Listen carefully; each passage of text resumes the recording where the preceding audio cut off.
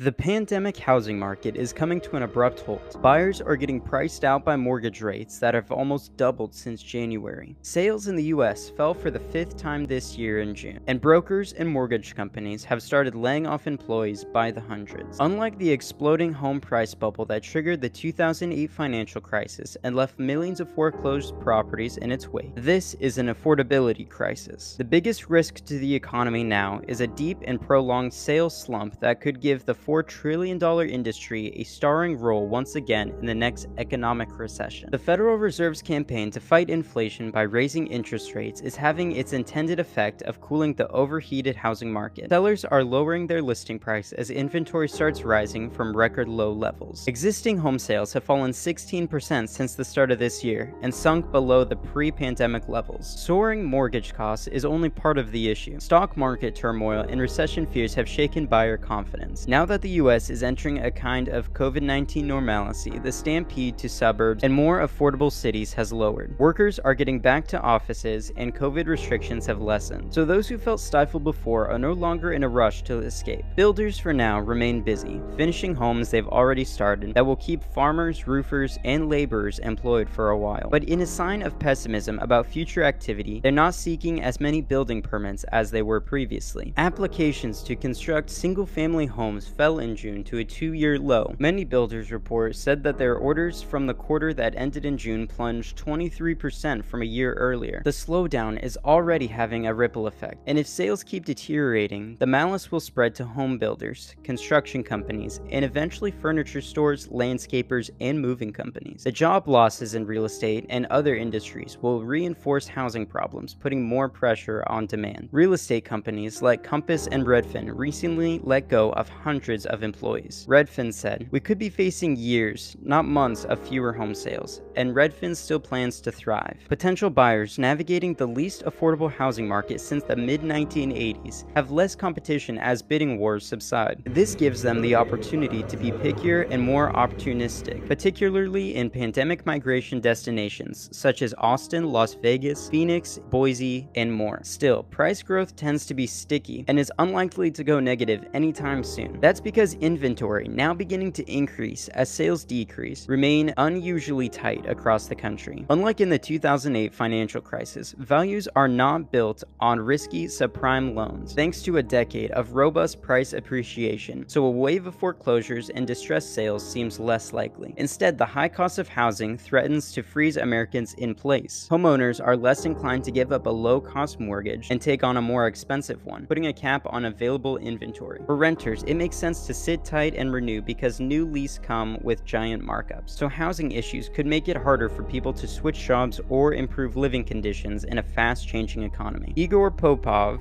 chief economist for ApartmentsList.com, said, "First-time home sales provide the escape valve for the pressure in the rental market. If it gets even harder to have first-time homebuyers achieve homeownership, it means more demand stays in the rental market. So the rental market could even get hotter as we enter a low-wage growth environment." The frenzy of the past 2 years couldn't go on forever. Buyers were so worried about missing out that they waived mortgage, appraisal, and inspection contingencies, and winning bidding wars often meant going as high as possible, driving the market further skyward with each sale. A recession, which the housing slump could help bring on, would make the situation far worse. Some expect mortgage rates to move within a narrow range as recession fears grow. It will take time, but prices will start to flatten and potentially decline in areas where the pandemic boom was strongest. However, even though there's a lot of uncertainty in the market, this could be a great time to start looking to buy a home. Many sellers are worried that the value of their home will drop and are more desperate to sell their home. In the recent months, the amount of sellers that have decreased their listing price has grown drastically, and they're becoming more lenient on the offers that they're willing to accept. To conclude, the next 6 months of the US housing market is going to be very vital in where we go for the next 5 to 10 years. So it's important to stay informed. And if you like this video, please feel free to subscribe and use this as a way to know when to buy a home and when to be cautious. If you like this video or have any ideas of other videos you would like to see, please leave a comment down below and I will get right to it.